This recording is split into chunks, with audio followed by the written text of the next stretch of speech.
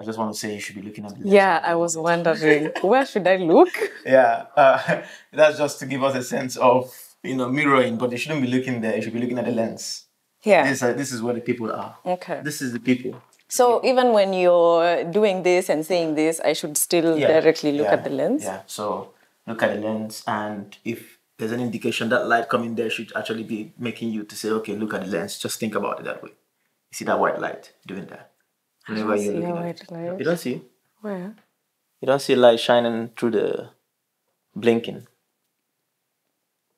Ah, no, I see it when I come here, but I can't see it from here. Okay. All right, so we'll start again. Hello and Happy New Year. Today, I'm going to be making a comparison between two premium headphones. On one hand is the Bowers & Wilkins PX7, which going forward I'll be referring to as simply PX7. And on the other hand is Apple's Airpods Max, which going forward I'll be referring to as Airpods maybe. Just in case you're watching this channel for the first time, I just want to explain that I'm a visual artist working with and across a lot of medium. I'm a photographer, a writer, a filmmaker, a DJ. I also produce music and podcast. And here I discuss and review devices that I use for my creative/artistic workflow. I've owned and used the Bowers & Wilkins for a little over a year, while I only got the AirPods Max a few days ago.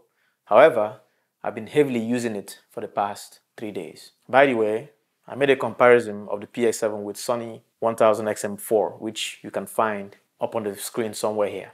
Now, it might seem that this is an unfair comparison given that there are many reasons why these headphones differ.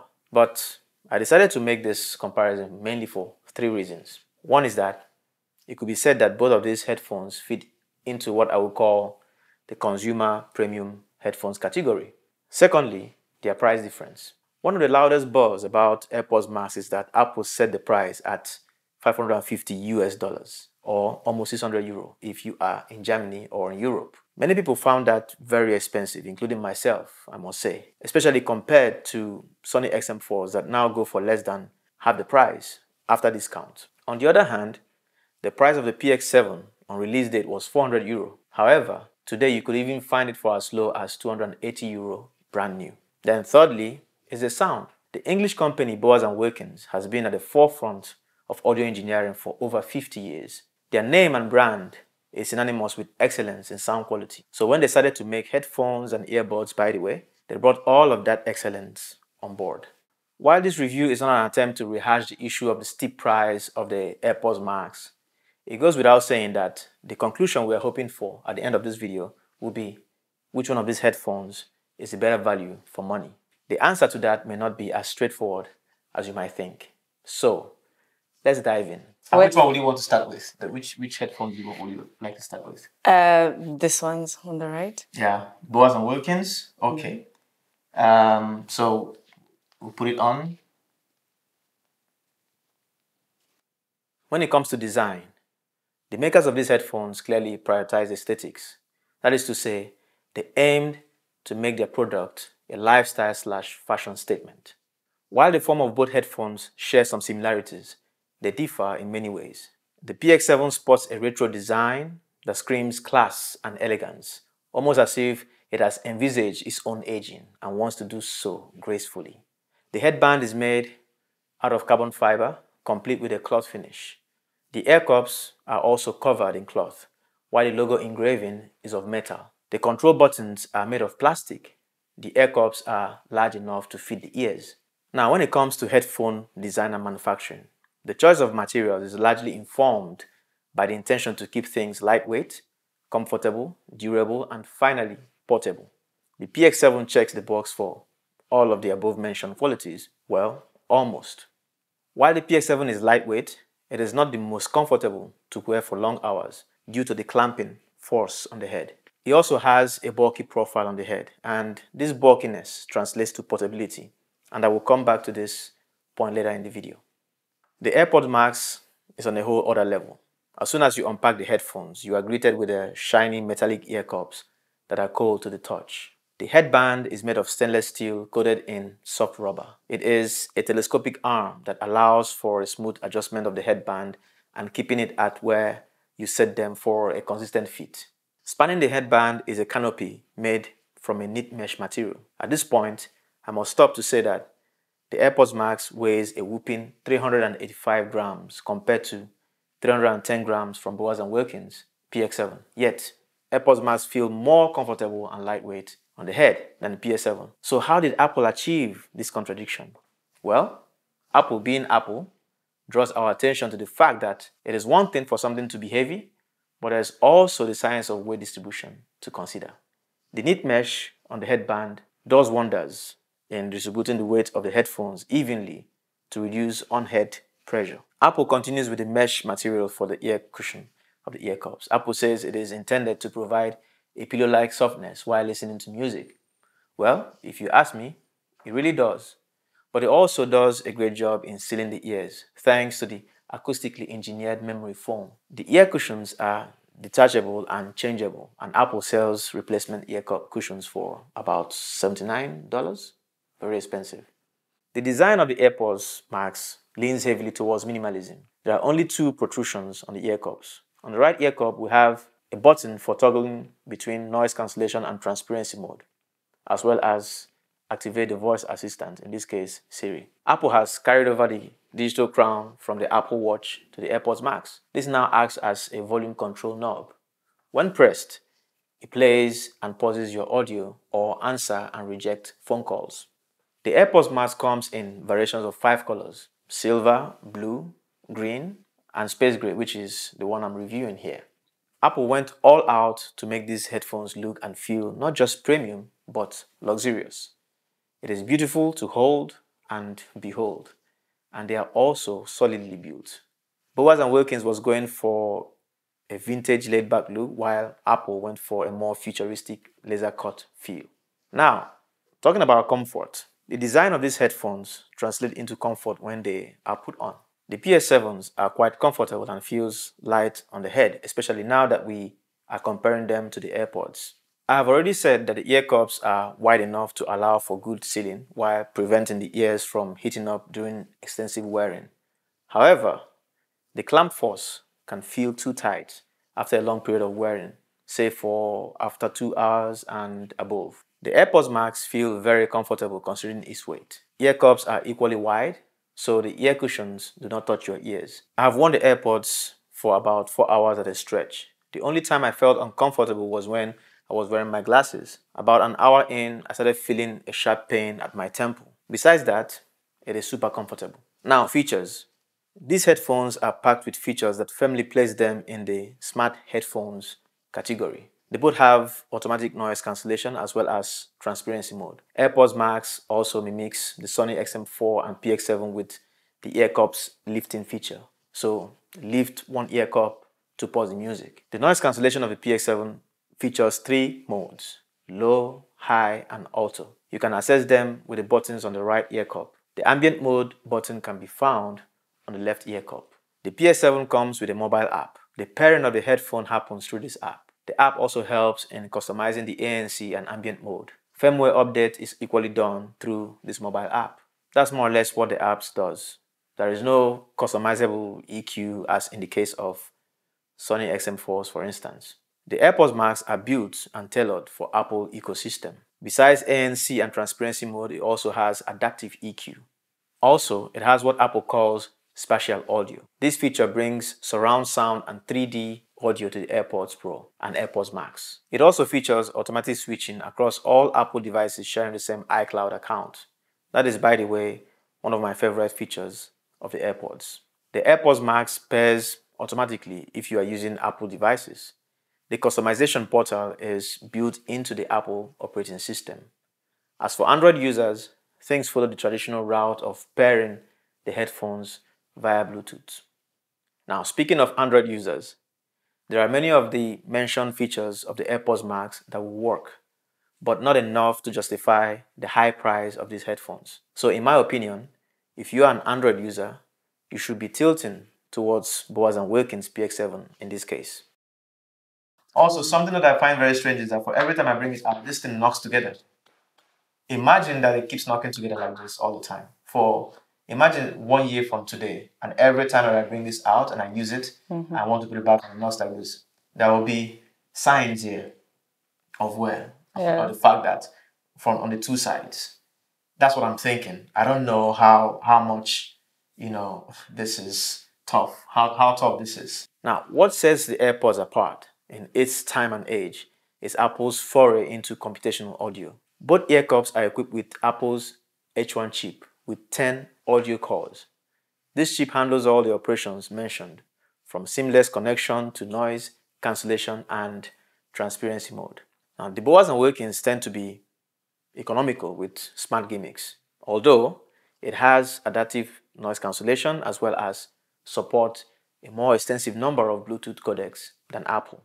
The battery life of the AirPods Max is pegged at 20 hours, while that of the PS7 is 30 hours. I find that both live up to these numbers quite well. So, how do all these features perform across both headphones? Let's find out. I have to put it on, right? You don't have to put it on again. It doesn't have an on-off button. Okay. Now let me switch on the ANC now and see what happens. Or you can do it yourself. Here, you press that button just lightly. Oof. She's gone. She's gone to another planet right now. She can't hear me anymore. It's like, exactly. See, she's gone. Off she goes. The noise cancellation of the Bowers and Wilkins has always been subpar and awful, to say the least. The best mode for listening to the PS7 is in passive noise cancellation. Not only does the ANC not sufficiently block out noise, it also affects the sound quality when turned on. As for the AirPods Max, I think the best way to put it is that its automatic noise cancellation gives the Sony 1000 XM4 a run for its money, and that's a huge compliment. However, where the AirPods Max shine is in the transparency mode. It is indeed unprecedented. I'm yet to use any headphone that even comes close to the naturalness of the ambient mode of AirPods Max, not even its older little sibling, the AirPods Pro.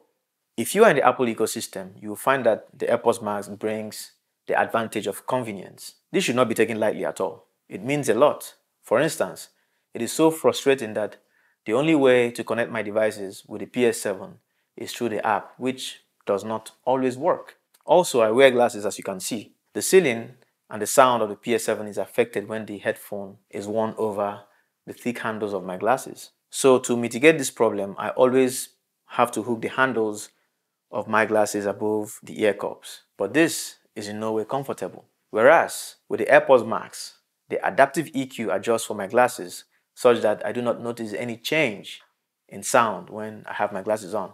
I prefer the digital crown knob on the AirPods Max to the plastic buttons of the PX7. Also, the buttons of the AirPods Max is consistent and feels good to the touch. This adds to the factor of convenience, which is one of the greatest strengths of the AirPods Max. The PS7 comes in a hard case for protection, but also it feels more rugged than the AirPods Max. On the other hand, the AirPods Max comes with a wallet, not a case. One cannot rely on this wallet to protect the headphones, which I find somewhat ironic. This headphone was built to feel and look premium, yet Apple couldn't provide a proper protective case for it. Well, I hope that third-party companies will come up with something and fill the gap. There are already a few designs floating around on the internet. Now, let's talk about sound, which I think everyone has been waiting for. First, the listening experience. I don't think it was such a fair fight because I listened to almost the entire song with this one. Yeah. But it felt so good. It was really amazing because the song I was listening to has so many different components to it. Like there's the vocals, the instruments, there are these sounds of nature like birds and at some point some cows even. Mm-hmm. So it was like I could listen to every single element of the piece of music almost equally. Mm-hmm. Whereas this one, it was more of like the bass was quite pronounced as well. And then, yeah, at some point, when you put the cancellation on, I got completely immersed. Like, so lost in the music. It was so amazing. I've been listening to Eminem's Music to be Murdered By with the Airpods Max. It sounded all new and enjoyable. I'm able to feel, for the first time, what Eminem tries to do with the bass foundation in most of his songs. Until now, I've always thought it was rowdy and don't complement his equally sprawled out manner of rapping.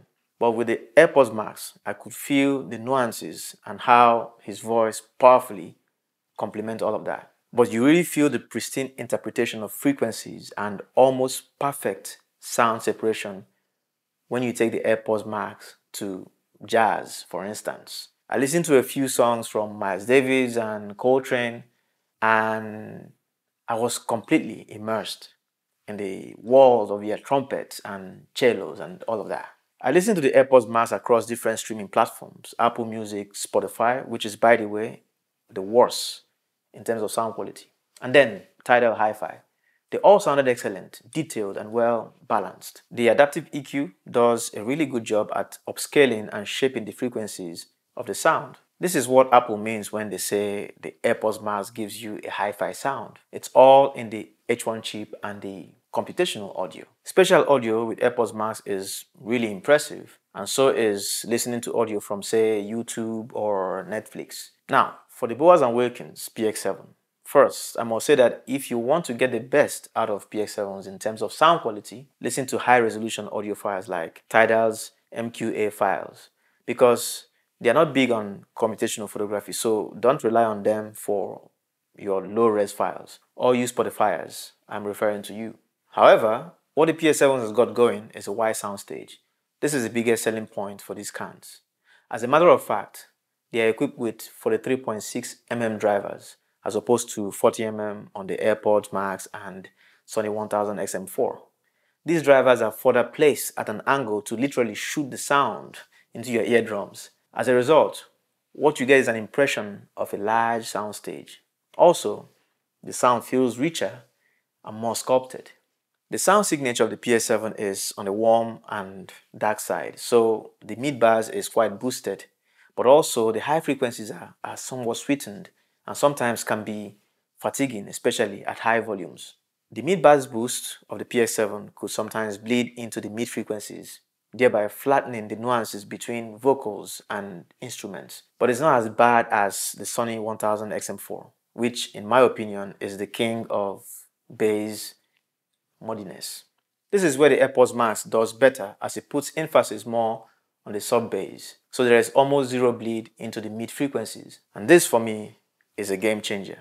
I mean, I'm a bass head, but not when it's messing up the entire song.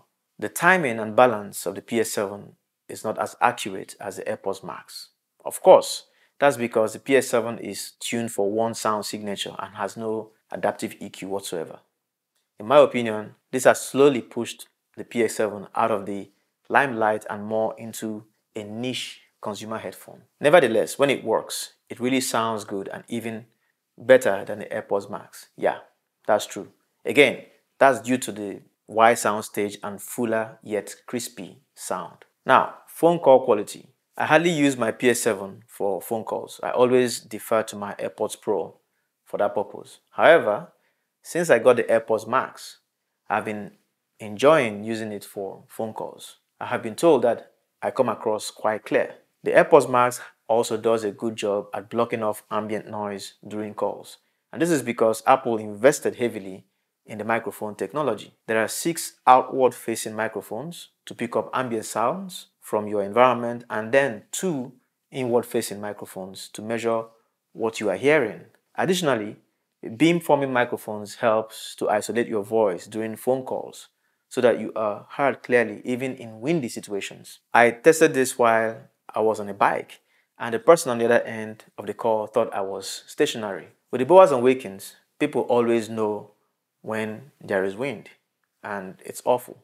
So that's about it. Now, here's my conclusion. She loves it. She will want to have it because of the aesthetics, because of the sound as well, no? Yeah, the sound was really good. Because of the sound as well. But when it now comes to that reality check, of money. It is real. That is a real thing in our everyday life. It is only in the movies that money don't count. It's only in the movies, fiction.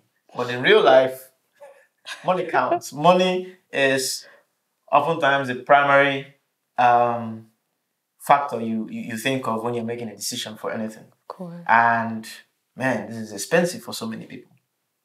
The Airpods Max is almost a no-brainer if you are in the Apple ecosystem. That is, if you own other Apple devices for your daily lifestyle and workflow.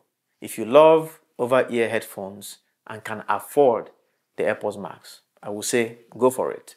Even if you can't afford it, save up for it over time. It brings the benefit of good, enjoyable sound across all genres and streaming platforms. But it is also very convenient. Don't underestimate this because it comes in really handy when you're using it in the everyday. If you are an Android user, you are better off with the PX7 or the Sony XM4s. If expansive soundstage and bass is important to you, then PX7 will give you more of that than the Airpods Max.